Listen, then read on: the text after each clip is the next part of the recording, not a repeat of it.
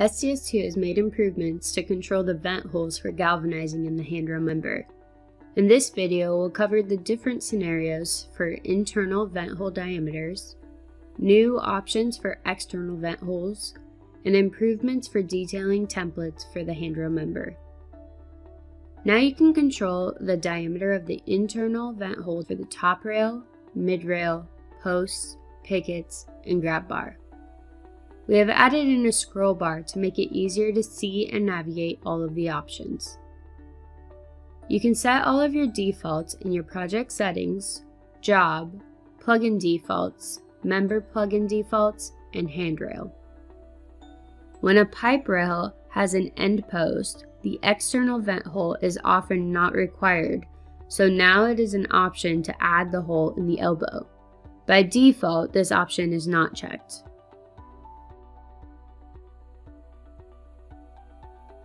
The drilling of hole in the elbow is not always easy, so we have added an option for P-end conditions to have the vent hole in the elbows, rails, or none.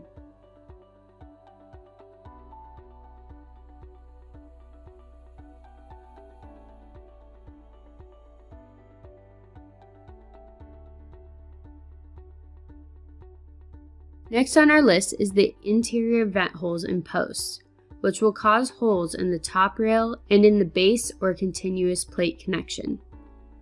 I have it so my posts and rails will stop at the intersection.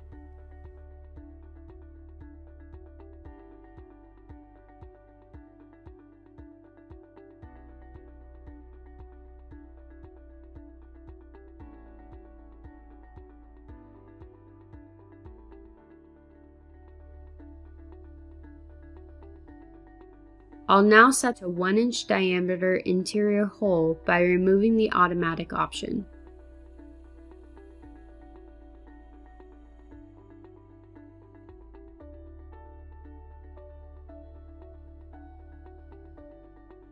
We now see in our rail that we have a hole in the top rail and at the mid-rail and post intersection and the base plate. In some conditions, a user may not require a hole in the top rail, but only in the base plate or continuous plate connection. When we remove the internal option in the post, the internal connection plate is enabled. Now we will only have a hole in the connection plate and not in the top rail.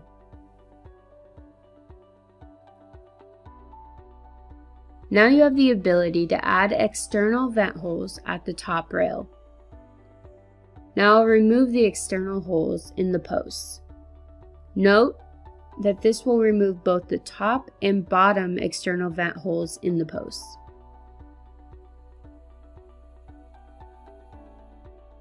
A lot of work has been done in the rails on the detailing templates.